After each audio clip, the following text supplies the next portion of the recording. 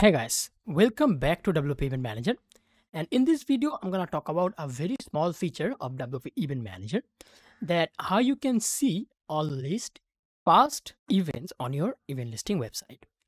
So for the demonstration, let's open our front end side in a new tab and we will visit our events listing page.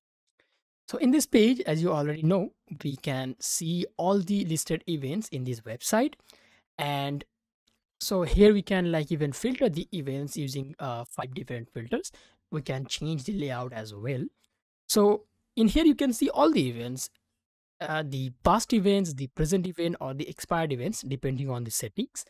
But the topic for today will be showing the past occurred event in the website. So for that we will create a new page. So let's go ahead and do that. And we will require a single line of shortcode that I'm gonna put in the description and on your screen as of now. So let's title our page first. Let's say past events, and I'm gonna actually switch to code editor mode. So that's pretty convenient actually when working with shortcodes.